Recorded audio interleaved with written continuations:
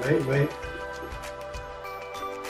I agree. It's a nice way to be able to share information during these, again, unprecedented times. So should I get a text from Matthew to say we're going, or? Yeah, call him. Okay, wait. 6:30. We're live. Are we live? Good afternoon, ladies and gentlemen. Hi, everybody. Welcome back to the garage. My name is Andrew Bacon with Whistler Live, and we thank you very much for tuning in. Today, we're going to be having a wonderful discussion, actually, with Greg MacDonnell, a registered clinical counselor here in Whistler. For those of you who don't know Greg, and that's probably not very many of you, today's talk is part of a series called Understanding the Adolescent Brain. Now, I've got 4 children of my own, and I know understanding the adolescent brain is going to take a lot more than the 40 minutes that we're going to do today, but we're going to be talking specifically about helping children cope during COVID-19, during and after. So on behalf of Whistler Secondary School, Myrtle Phillips, and Spring Creek, they've invited Greg into your homes today. And from Whistler Live's perspective, we're happy to broadcast that. So I'm going to turn things over to Greg. Before I do, for those of you watching at home right now, I hope that you're able to share this link. It is whistlerlive.ca. So if there's other parents, friends of yours who might benefit from this, please send them the link, whistlerlive.ca, or they can watch it on Facebook, which is facebook.com/whistlerlivestream. Throughout this talk today, you're going to be reaching out to a lot of folks here in Whistler, and Greg, hopefully you're going to be answering some questions as we go through. But if you're watching and you have a question pertaining to something that Greg is talking about, please put in the comments the question, and we're going to try to relay those questions to Greg during the talk, and we'll get to a few questions afterwards. So how are you feeling today? I'm all right. Yeah, I'm happy to be here. It's great to have you here. We are 6 feet away from each other. There we go. Yes. We are 6 feet away from each other. There are 3 people involved in this production. Actually 4. One is at another location, making sure that the signal is going through to YouTube and to you guys on Facebook. Glenn Mishaw is behind us. He's going to be taking some questions off of the internet, and I'm going to be joining him in just a few seconds, and we're going to turn things over to Greg. So share, and by all means ask some questions. This is going to be a very informative session, very timely, and very necessary. So we thank you for being here, Greg. And ladies and gentlemen, let me turn you over to Greg MacDonnell.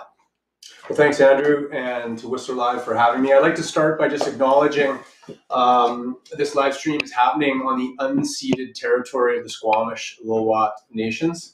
I'd also like to build off what Andrew was saying about really acknowledging the work that Claire Hanbury, Lisa Smart, Jeff Maynard, and Stuart Bent, along with all of the School District 48, has done to make this happen. And I really would like to thank Whistler Live for hosting us in hopes of providing quick community content right now, and I think what you're doing is really innovative.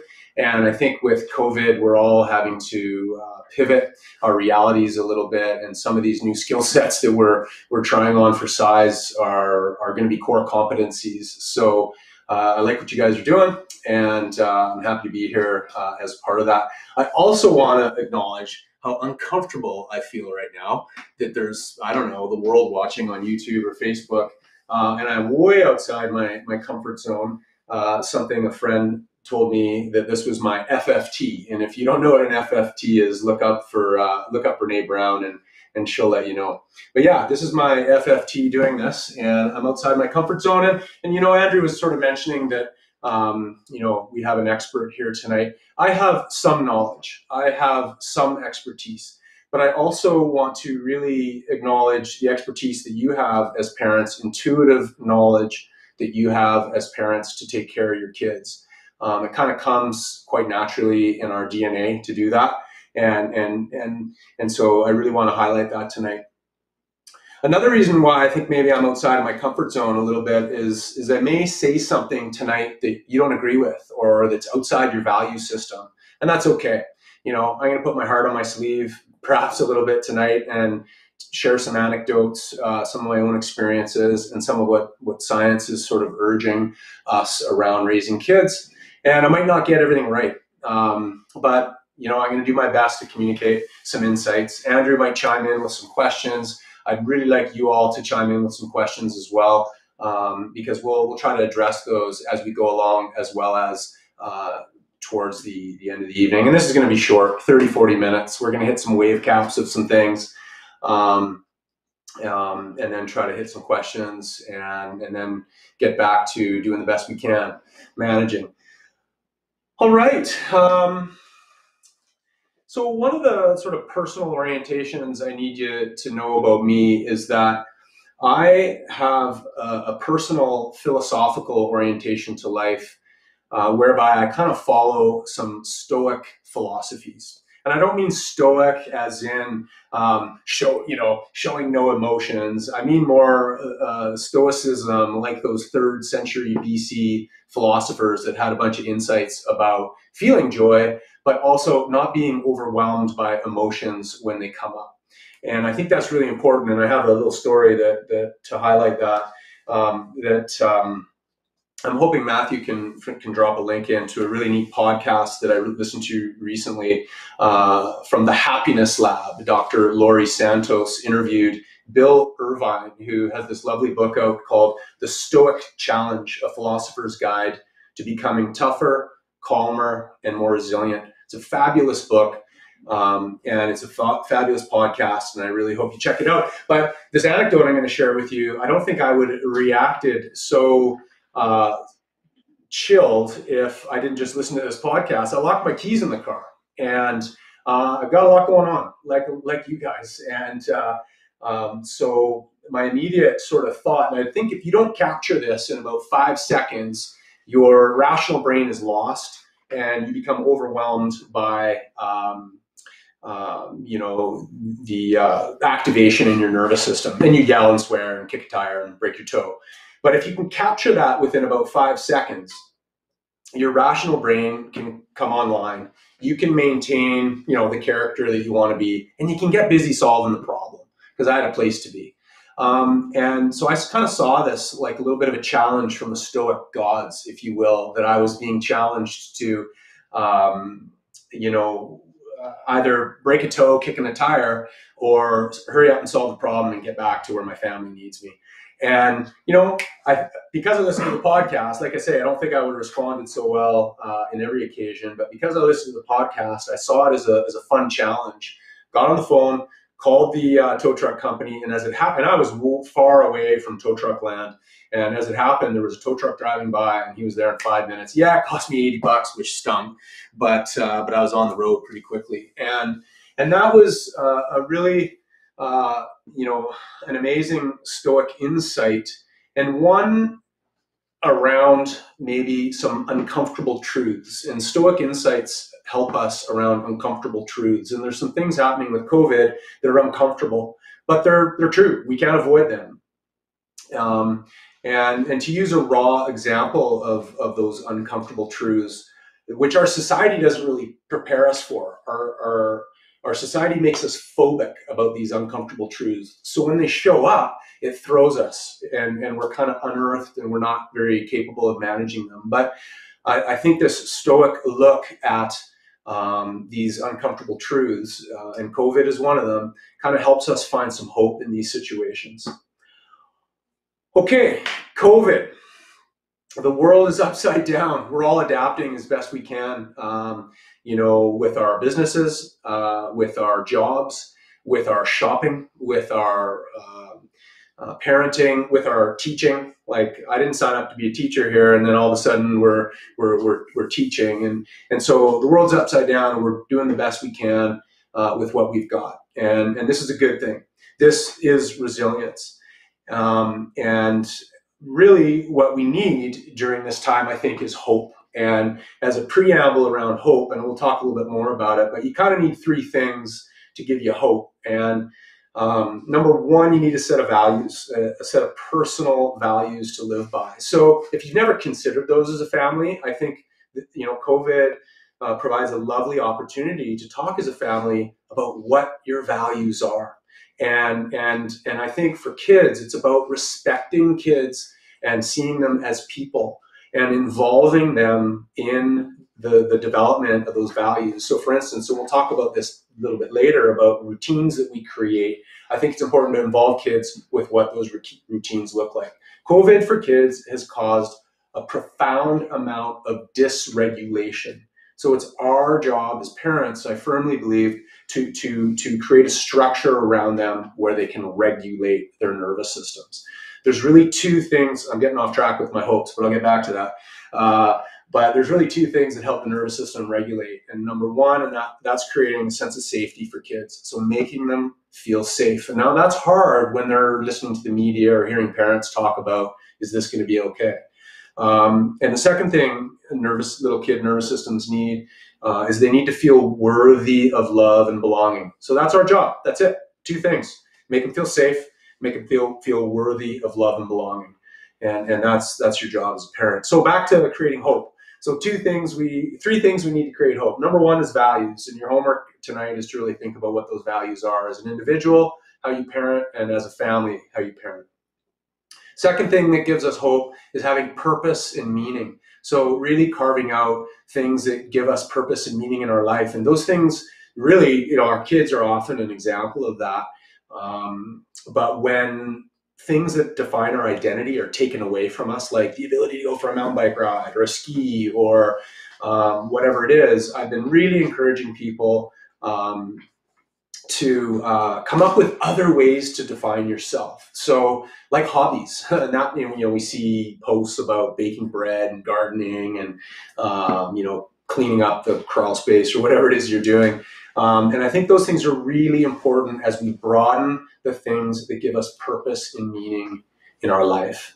And I think we can all agree that there's a number of positives that come from COVID. There's some really potent negatives that I know many of you are feeling. And I'm feeling it right beside you, but I want you to think about the positives that come from this. And one of them is that you guys can, or we can all reset our values around the purpose and meaning being our family and what we garner and create together as a family. I think there's a real opportunity. The third thing that gives us hope, so we got values, we got purpose and meaning. The third thing that gives us hope in the midst of a bunch of chaos is community and connecting with your community. And I know that's changed with COVID. I know that's changing. And that's why we have to be innovative. That's why I tip the hat to Whistler Live for doing things like this so we can connect with our people. And I think we're finding all kinds of new ways to do this through different platforms. And I think we really have to find our community right now. All right, so COVID. This is not a sprint. We can't sprint our way through this one, my friends. I wish we could, and the warrior in me kind of wants to do that a little bit, but it's not a sprint. This is a marathon. So we can't be really, we have to be mindful of the outcome, but we need to be really involved with the process of managing our kids' little nervous systems right now. And so I think there's a couple of themes that jump out at me when I think of what things are affecting youth and children with COVID. And number one, anxiety, right? Your kids are going to feel anxiety about this. And that is profoundly normal. It's their body's normal way of regulating its little nervous system. Hot tip, you're going to feel some anxiety too. Hands up in the room, all three in here, who feels anxiety right now? Yeah, I do too. But the thing about anxiety is we can handle it. We can handle this anxiety. We are built for this. And this is our opportunity. I really believe that crisis, breeds resiliency. And so it's up to us to decide how we're going to show up throughout this to manage it. And so anxiety, the thing about anxiety is, again, it's your body's normal reaction to abnormal events. Okay. So, and that's really, important for you to model for your kids. It's also really important for you to not be judgmental when certain behaviors are coming up, because those behaviors are likely indicative of the anxiety that's working in the background. It's a indicator that your child needs something from you. Right now, my little guy, he might be watching, he likes to wrestle all the time, and but it's constant. It's, Dad, can we wrestle? Dad, can we wrestle? And I love wrestling my little guy, but there's also other things I got to do, and I can't wrestle all the darn time. But it was a twig to me where I realized he needs something more than the wrestling. And it's because, well, for him, I think it was physical discharge around the anxiety about this stuff. And so rather than wrestling, I've been trying to find other ways to discharge that besides physical, right? Like emotional. And I know we've had a couple questions come in already about how we draw some of those responses out of our kids. And we'll get to that perhaps a little bit later. But anxiety is a big piece of what you're going to see in your kid's nervous system with an event like COVID. The thing about anxiety, you're going to see it in the body before you see it acting out in behaviors. So your hot tip on that as a parent is to be really a detective around what you notice going on in your child's nervous system, in terms of discharging energy, in terms of self-regulating, in terms of might even be blatantly asking questions about stuff. And I've had one of those questions from our son, which was quite pointed and confronting. And the question was this: is everything going to be okay, Dad? Whew, that was one of those moments where I got stopped in my tracks. And the answer is yes, everything's going to be all right. It's not going to be without tragedy. It's not going to be without a bunch of inconvenience, but everything is going to be okay. And the reason why I know that is all systems sort of follow and all chaos follows a very predictable pathway of, sort of rise to greatness, plateau where the greatness has been enjoyed, but then a very predictable decline. And sometimes that decline is rapid and smacks us in the face, and sometimes that decline is a bit of a slow burn. But with that decline comes, unfortunately, a crash, burn, fiery death. And sometimes that death is literal because we die. That's one of those uncomfortable truths. But it's also quite normal. When we've been raised in a death-phobic society, it's hard to swallow that pill. Meanwhile, it's just as normal as being born. So once we kind of shift that cultural look that we have on that phobia around those uncomfortable truths, we can learn to accept our ability to pivot and adapt and look for the rebirth, because that's what that cycle is followed by every single time, is this rebirth. So when my kid asked me this question, is everything going to be okay, Dad? The answer is yes. That doesn't mean it's not without its chaos and tragedy and implications that are really hard, first of all, for kids to understand, or parents, let alone to understand, let alone kids, right? So the answer to that question is yes.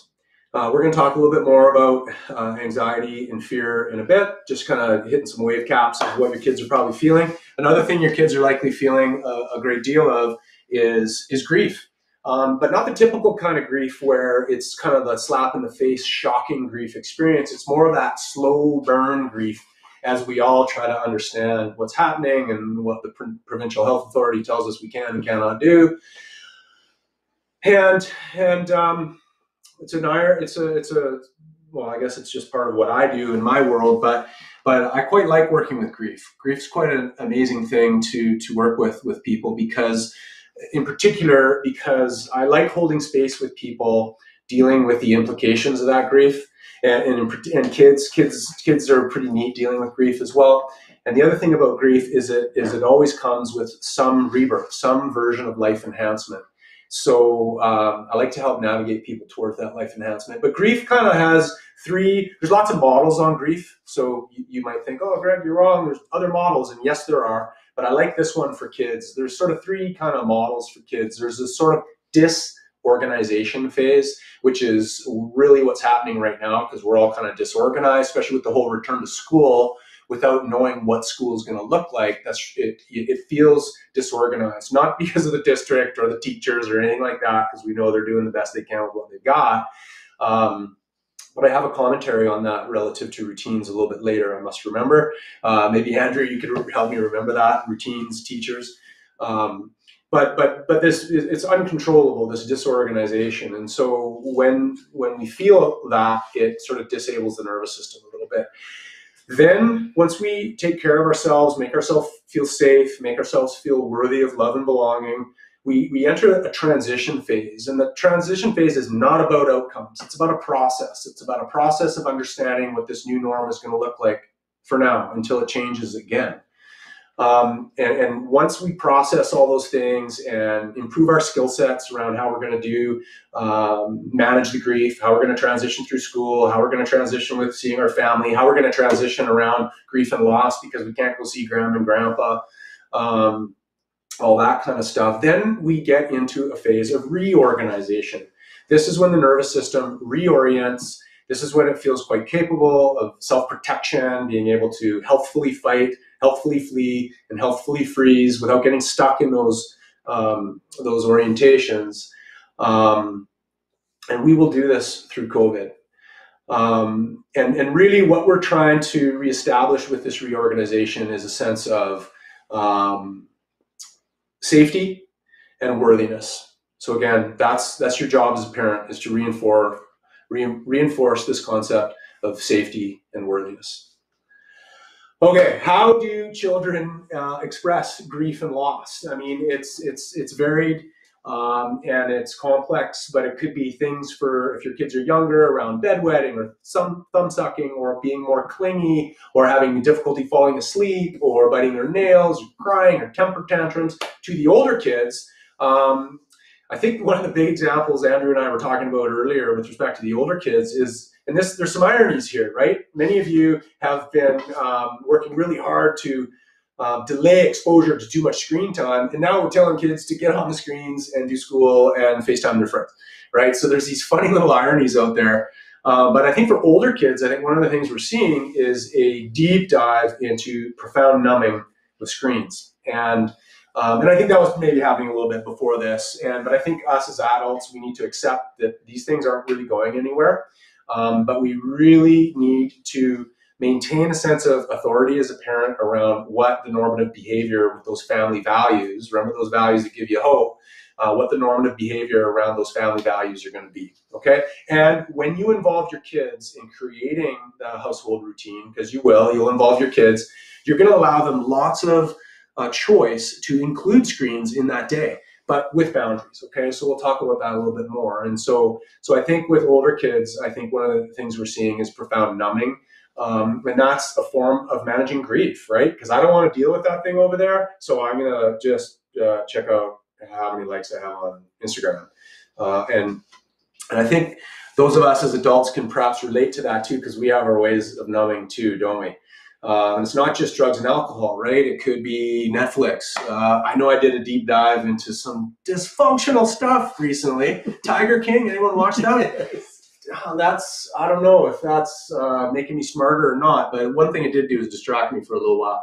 And maybe that's okay. But the problem is when we are getting into profound numbing and Netflix feeds it to you, don't they? Like that little screen comes up. The next episode starts in 3, 2, 1. So they're just spoon feeding it to you. And so we have to be the ones that are in control of that. Okay?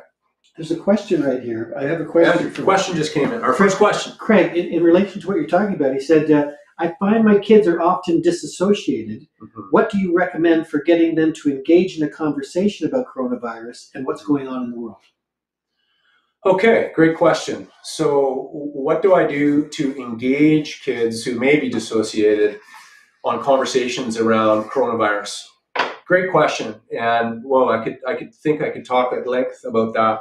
But I think some broad strokes would be, you don't want to hide kids from the truth. You want to tell them what's going on. But that doesn't mean you need to expose them to all of the ooey gooey details. Depending on how old your kids are, I know some people in town with a high school age kid who are actually quite involving him in the graphs and in the science behind why social isolation is going to flatten the curve. And with a bit of probing, I was able to determine that the kid wasn't triggered by this knowledge. He was quite stimulated by it, So I think as a parent, you could feed that stimulation a bit, to a degree. I don't think you need to overstimulate it. I know personally I cannot overstimulate myself with the news feeds. I really have to work hard to protect myself from that. I choose personally to have only one soundbite a day around COVID news. And that has to involve what's happening in my professional governing body, and that has to involve some stuff that's happening to keep the family safe and the household safe. And I might, I do watch the Prime Minister's address each day because I find if I go too far beyond that, it's too triggering myself. Sorry, back to that question a little bit around engaging them. I think check in with the age of your kids. If they're showing interest and they're seemingly not triggered by the content, give them a taste, engage them, especially around things that are socially relevant in our media, relative to socialization, relative to school, relative to shopping, right? And so as the kids get a bit younger, personally, I would protect them from that to a degree. However, the bottom line is you tell them, but with some boundaries. You were just speaking about grief, and prior to the question, and grief very much in relation. We had a question about loss, our children's loss of normalcy, and the loss of their friends, the normal routines. So that was another question that we had.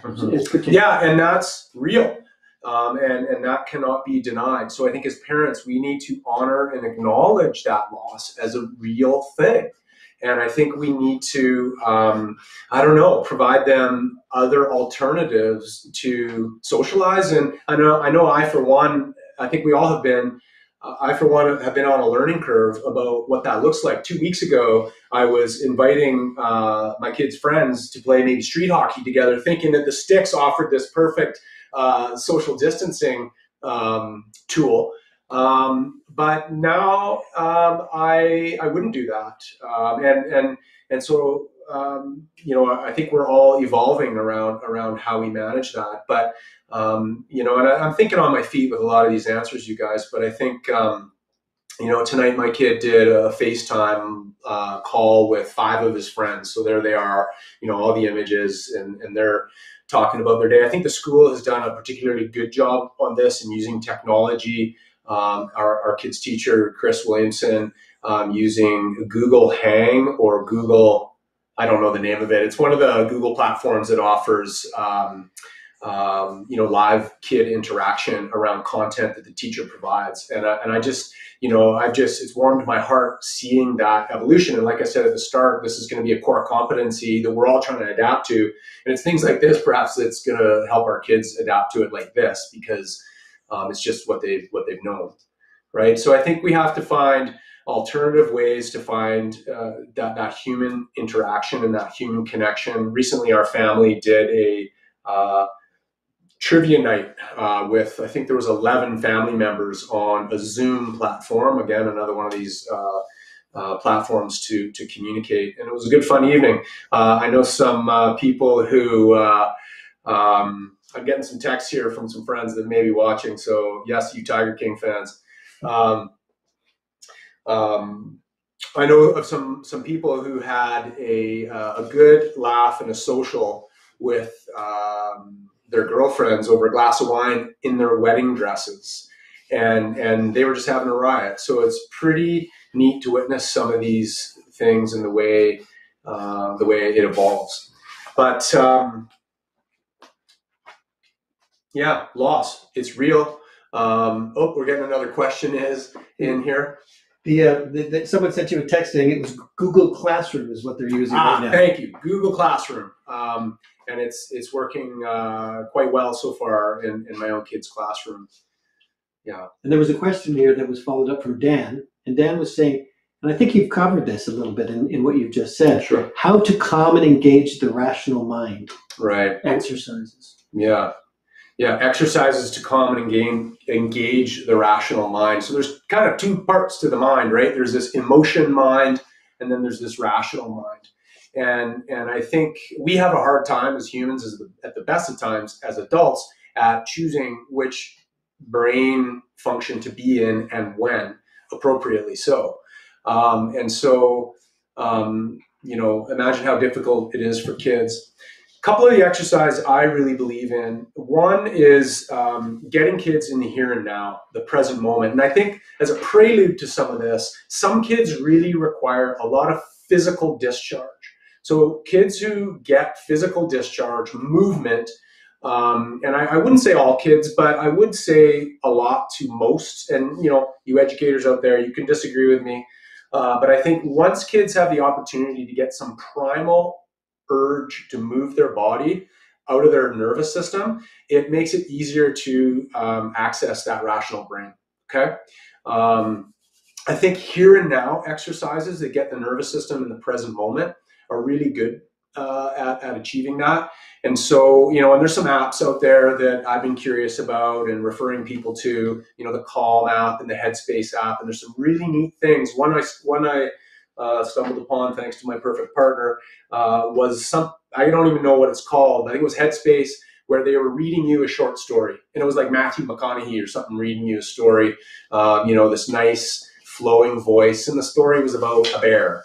But it was just so relaxing to have that sense of hearing stimulated where we could be distracted and right away you could see like our kid's nervous system just settle, my own included.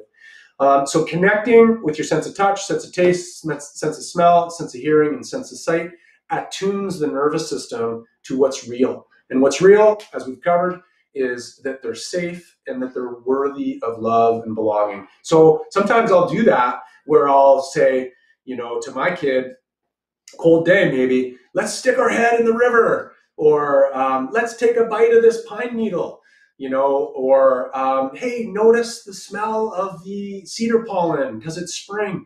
When you attune kids to those things, I think you're able to access that rational brain a little bit. I also think that spring, the time of year, offers us a really nice archetype or system to connect with right now. And if you attune your kids to that system, I think it highlights a couple really important things. Number one, that everything's going to be okay, because everything's happening in nature just like it always does this time of year. So really taking a minute to notice the buds popping out, to notice the crocuses, and in our household, we've been trying to integrate that into some of the school-based learning, right? The project-based learning. So yeah, I for one have found that connecting with that archetype of spring has been profoundly settling for my own nervous system, because it reminds me everything's gonna rebound and be okay. And when I connect with that, it really does pick me up a little bit.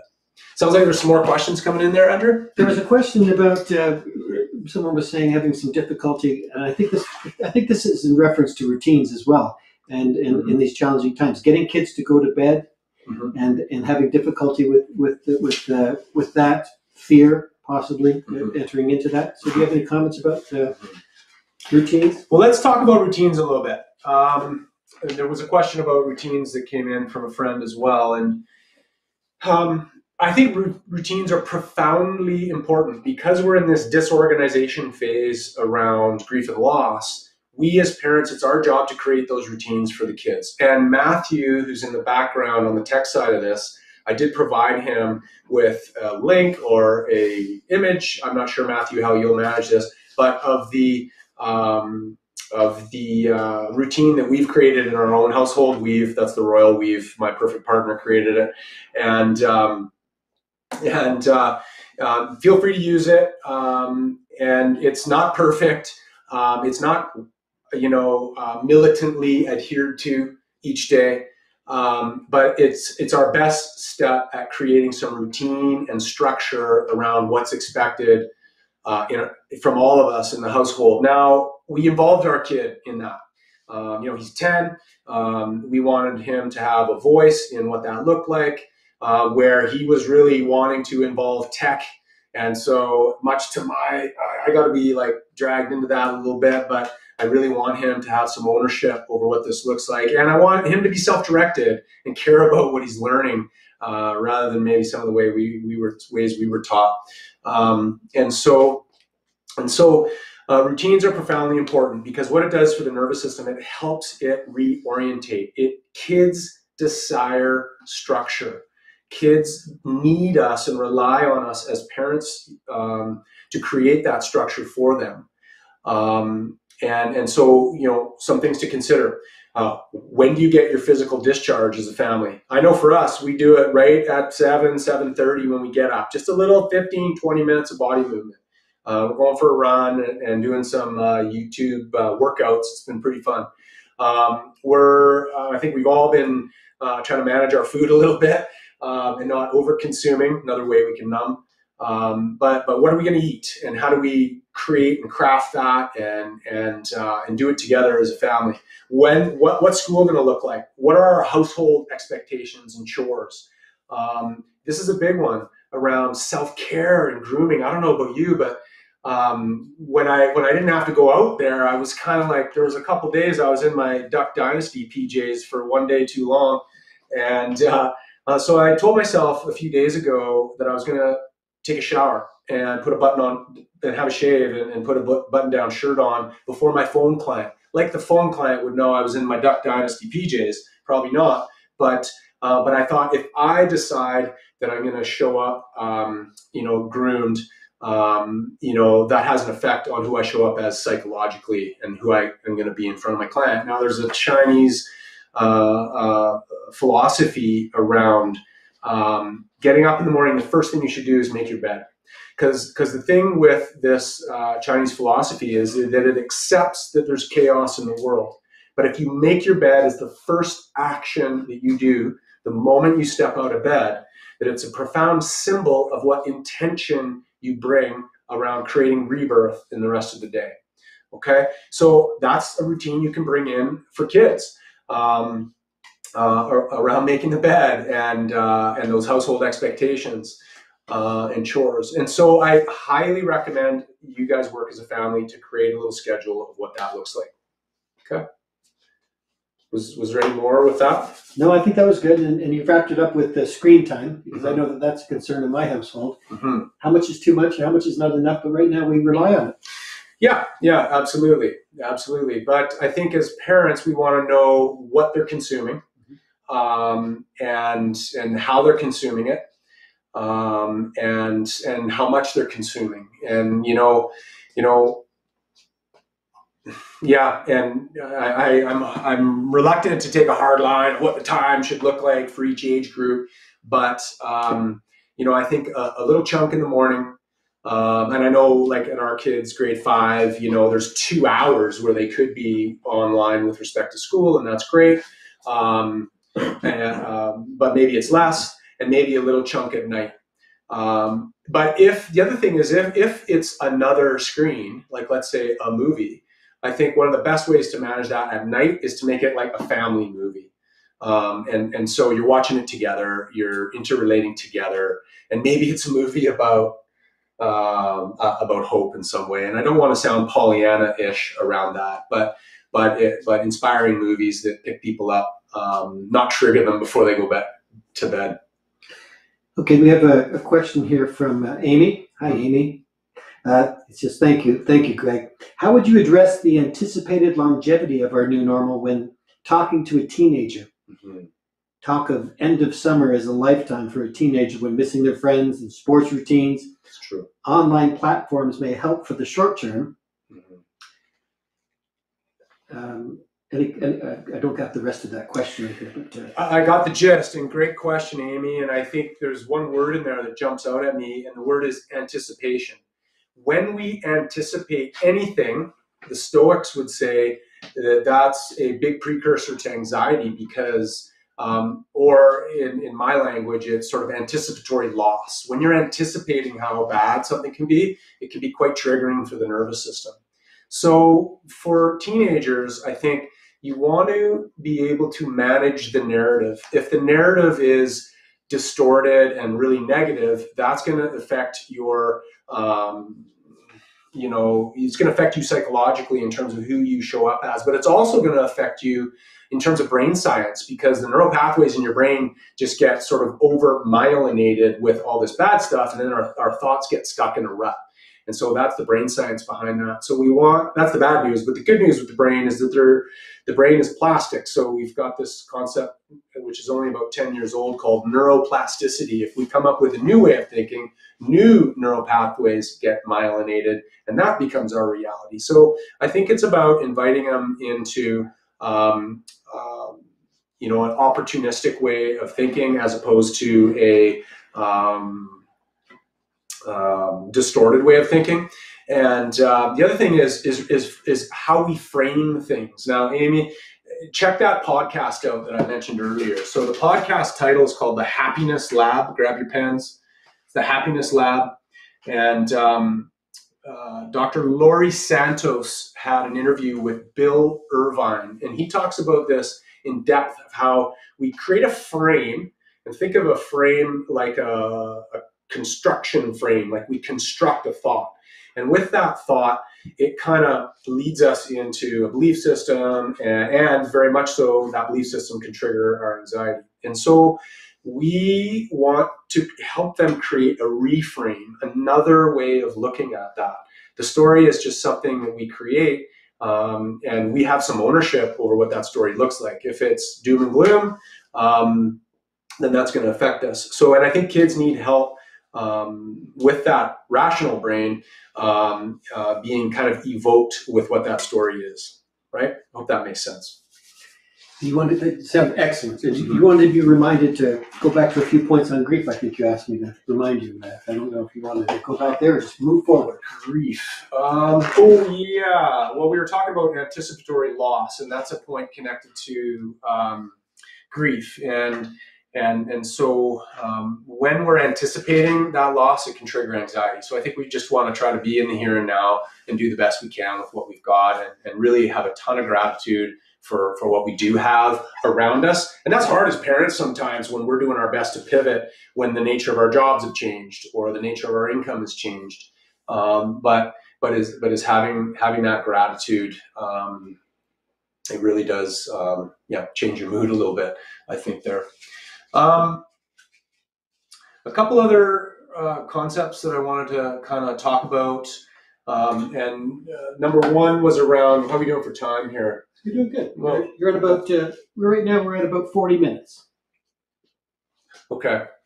Okay. Well, we'll start to wind down here and then get to those last remaining questions. But I think a couple key takeaways. You want to normalize anxiety. You want to normalize the grief that comes with, experiencing unknowns like COVID.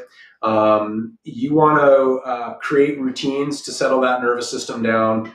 You want to provide them lots of structure and opportunities to discharge the yayas that they have. You want to reinforce that everything's going to be okay. Again, because you don't have to agree with me on this, but there's this sort of symbolic flow to how everything works, right? This birth, rise to greatness, plateau where the greatness is enjoyed, slow decline, crash burn, fiery death. And again, sometimes that death is literal, sometimes it's figurative. But what follows that in every occasion is this rebirth. So once kids get towards that reorganization phase of grief and loss, then we can start to really take a look at what that rebirth looks like. And again, I talked about archetypes earlier, and that symbolic connection that spring kind of gives us. It really does connect us to the rhythm of things, and this is a profound reminder of the cyclical nature of things, and the rebirth will occur at some point.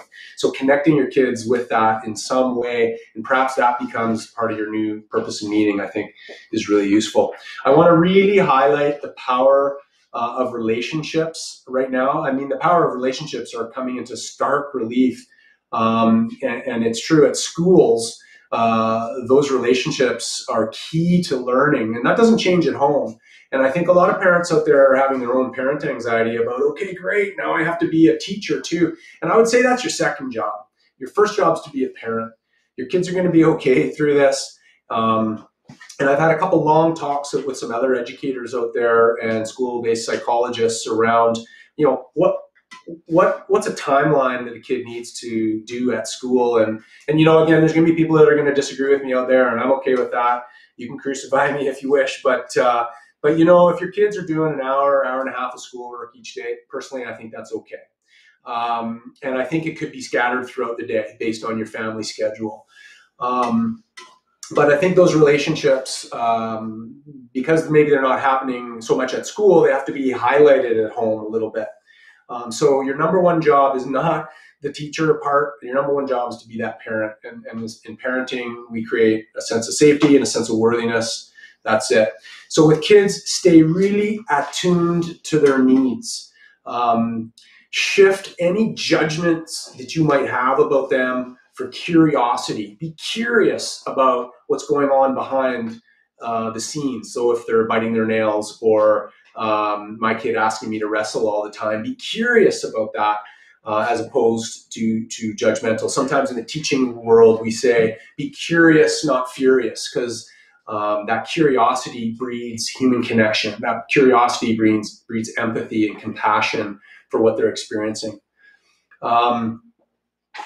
When you see kids acting out, all behavior is communication. So they can't all the time tell us with words what's going on in their emotion brain. So it's you being that inquisitive parent, that curious parent, to try to get behind, to find out what's kind of going on for them. Also remember that your kids are doing the best they can with what they've got. They want to please you, and you as a parent are a profound model for what that looks like. So really choosing who you're going to show up as in the morning after you make your bed, right? Really setting the intention to be attuned and connected, giving time for the kids, but also giving time for you and your work and your self-care and your relationship connection. I think some of the many implications with grief and loss with COVID that we're not going to talk about tonight, we just can't get to, but some of them involve things like, you can't travel to see an aging or dying parent, or high conflict separations. And there are lots of resources out there, including one at the Housetown Women's Center, the Peace program, the Peace Counseling program, and Sheila Shurkat runs that there. So, connecting with those resources that are out there, and I think Matthew will drop some of those resources down. And I'm but one resource, and we're not going to be exhaustive with the resources that get dropped. But there's a few of them out there as well as others. Looks like there's a question coming in. Well, just a point from Chelsea. She said, Whistler Adaptive is hosting online programs for children and youth who are neurodiverse. Awesome. And or have a cognitive disability. So contact Whistler Adaptive if you have kids who need to connect with our community and coaches. Excellent. Great addition, Chelsea. Thank you. I was saying kids are doing the best they can with what they've got, right? And I know you guys are as parents, so give yourself a break. Try to shed that superwoman, Superman veil that you have to take all this away for your kids. In fact, that's the wrong approach from that stoic perspective, because that's that uncomfortable truth that we're not kind of willing to sometimes approach with kids. But I think we have to normalize those things so we're not phobic about all this stuff that's going on with them. Take time for yourself. I think, I always go back to that old oxygen mask analogy around, what do you do on the plane when it comes down? Well, you put it on you first, because you're no good to your kids beside you unless you can breathe yourself. And I know I've had to work with my partner on crafting how I do that and how she does that for herself, because we're off kilter on that right now. It's affecting me a little bit and I'm squirrely. But we're talking about it, and I think that's what you want to do. And so for you partners out there, I think you want to be gentle with each other. I think you want to be influenced by one another. I think you want to be fond of one another. I think you want, and if you're not fond of one another, Esther Perel, you may have heard of her. She's quite famous in the relationship world. She has a recent podcast about quarantine in relationships, and so I haven't actually listened to it yet, but I just saw it today, and I want to check that out because it's not easy sometimes being all cooped up. What else do you want to be with your partners? You want to make bid attempts to connect with your partner, and you also want to receive bid attempts and repair attempts. And I think that's an important thing to take on. In order to take care of yourself, I think you really have to acknowledge and know what you have on your plate, how much you have on your plate, and being able to take on what you can and what you can't. I think sort of lastly, just on those sort of wave cap things that I wanted to communicate was I really invite you to spark discussion in your family about how you're going to conduct yourself, who you're going to show up as, and how you're going to conduct yourself in front of each other. And again, I think I said it earlier, but crisis kind of breeds this adaptation and resilience, and I'm certain that we can all do it while we hunt for the rebirth. Andrew, were you going to? Yeah, I'll come back. I'll come back in. Join me here for a minute. I'm going to come back and join you. Okay, and, please do. For everyone sitting at home, you can join me in thanking Greg for being with us today. Mm-hmm. And as a father of 4 kids, a 10-year-old, a 15-year-old, a 17-year-old, I was listening to a lot of what you were saying, and I thought to myself, I'm failing miserably. Welcome to the club. I feel that all the time. There. That's part of the vulnerability. And again, I know a thing or two about this, but I'm also closing my eyes and jumping sometimes. Yeah. So we're all doing the best we can with what we've got. I think a lot of the questions that we were getting from you guys at home surrounded a lot of the concerns and questions surrounded the older teenagers. Mm-hmm. Being the most difficult. One person was mentioning that their child is online. That's their social network, the gaming, and I'm sure that we talked a bit about it before the show about almost the addiction. Yeah.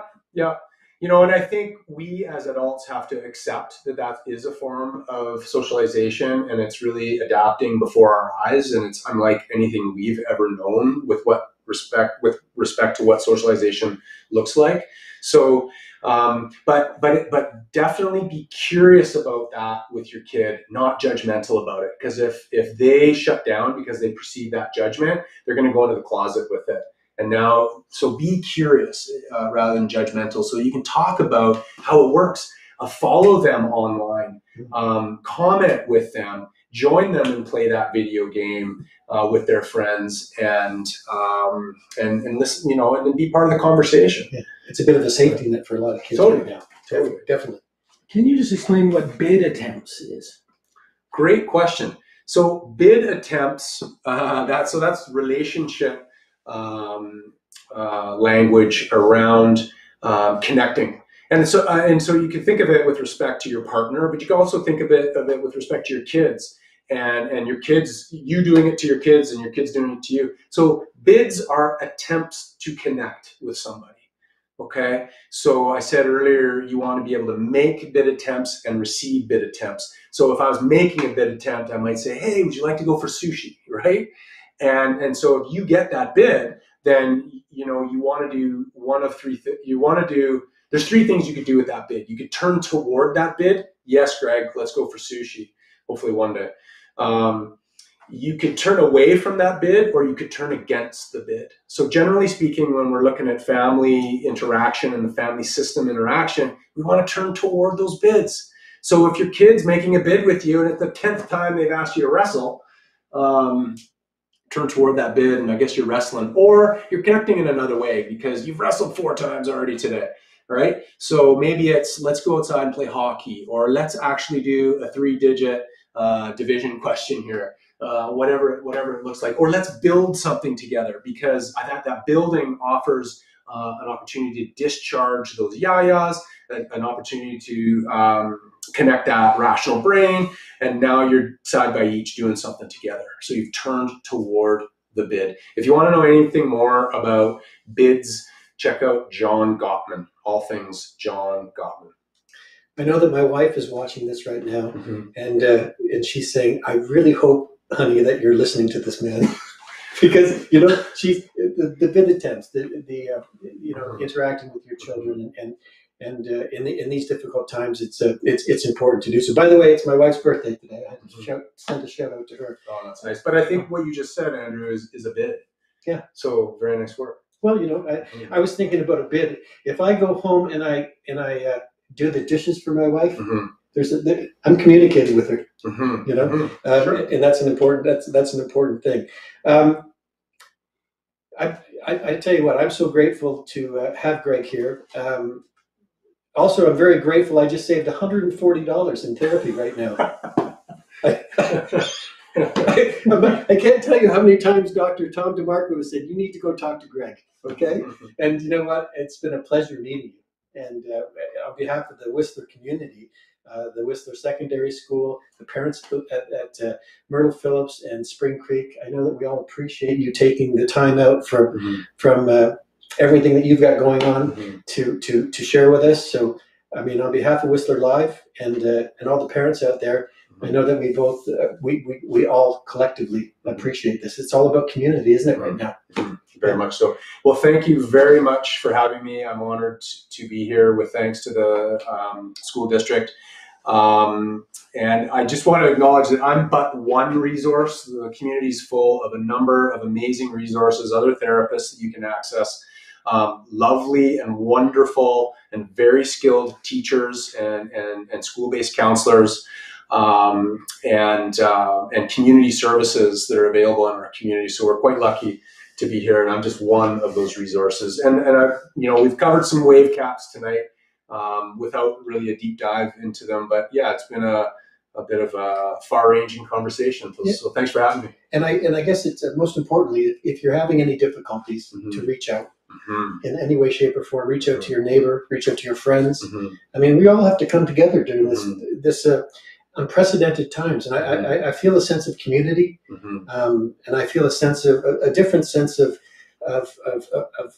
closeness with my friends, despite the fact that we're so far apart, because we're all in this together. I'm going to close out today's talk with a quote that I read on your site, and I thought it was very poignant and very perfect for the times. It said, "The sickness may spread, but so does the cure, because hope is contagious. Hope is what saves the world." So that's it. Hope. We all need a little hope. That's it. Ladies and gentlemen, thank you for tuning in to Whistler Live. We appreciate having you here, and a nice round of applause for Mr. Greg MacDonnell. Thank you very much for being here. And for Whistler Live. Thank you. We're honored and proud to be a part of it. Good night, everybody. Have a great night.